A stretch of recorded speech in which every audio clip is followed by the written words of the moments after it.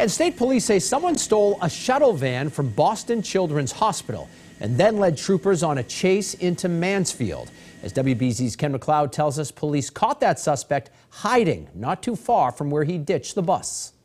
You can record all you want, just back up past the cruiser, okay? Sure. Jennifer Tomasian had no clue what was going on as she rolled her cell phone on a swarm of state troopers pointing their pistols at some stranger in her neighbor's driveway. Ran out to the cops with their guns drawn, so it was an intense situation. This Sky Eye video was taken well after the incident when the bus had been moved to a nearby parking lot. The ordeal began just after 1 p.m. when Boston police reported a small shuttle bus missing from Children's Hospital. Just be careful. He tried to stop quick to make us crash into the back of him. Thing is, it had a GPS device on board, so it didn't take state police long to find it on I-95 and give chase. I'm shaking like a leaf.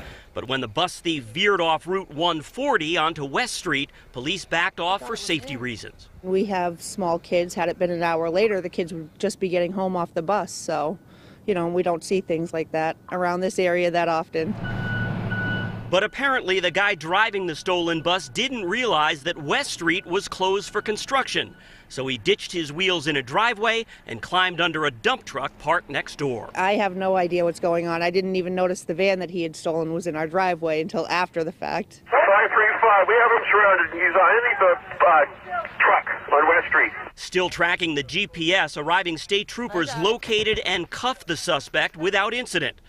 Not just another day on West Street. Yeah, of all the driveways to pick, just our luck.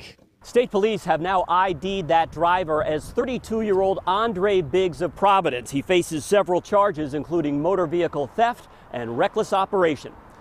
In Mansfield, Ken MacLeod, WBZ News. All right, Ken.